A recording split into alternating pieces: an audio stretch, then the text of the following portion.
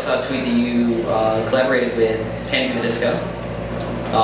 Was that for their record or for your record, or what was the collaboration about?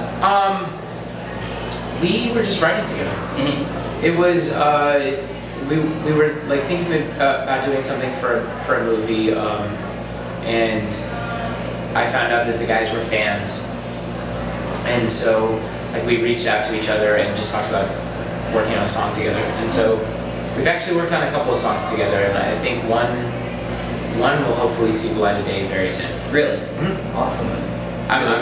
I'm psyched. Yeah, I'm really excited for it. Do you and Brendon like switch off vocals in it or anything? Or? We do. That's really awesome. Like, fanboy moment right here. You guys are like my two favorite vocalists. I think that would sound really, really cool. Thanks. That's very sweet. Yeah, we trade off. It's awesome. I've never like really gone in and written with people that I wasn't in a band with, and writing with them was incredible because they're insane musicians, and I'm really jealous of Brendon's vocal range.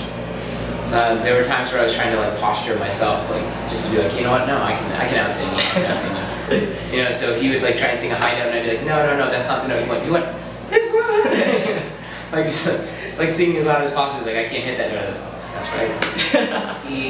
He's got quite the range. Let's put it that way. He's got a great, and his intonation is very well. But if he and I were to go head to head, I would train for a week. And I would just, well, you're more of a tenor, I'd say. He's more of a bass. Yeah. I mean, it's two totally different things. You can't really compare them. Yeah. I don't know. I'll still crush it. Doesn't matter. You still crush I have to go low. Brendon Urie, I'll go low. Nate's coming for you. He already knows. He already knows? He definitely knows. Hey everybody, Nate's coming for Brendon. What's up? Yeah, let them know. Yeah.